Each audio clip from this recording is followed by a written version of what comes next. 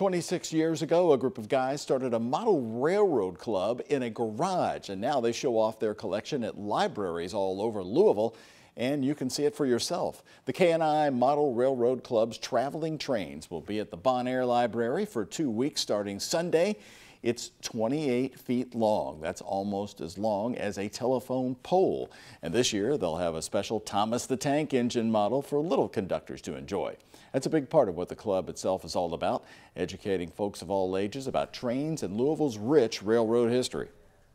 Railroads have a great history in Louisville. There have been several different railroads come in and out of Louisville over the years.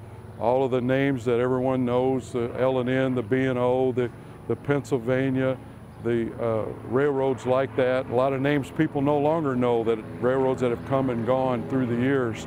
So it has a great history. Pretty cool there. You can catch the model train display during Bon Air Library's regular hours until June 30th. It's free to go and a great activity to do with your kids. You could even head down on Sunday with your dad for Father's Day.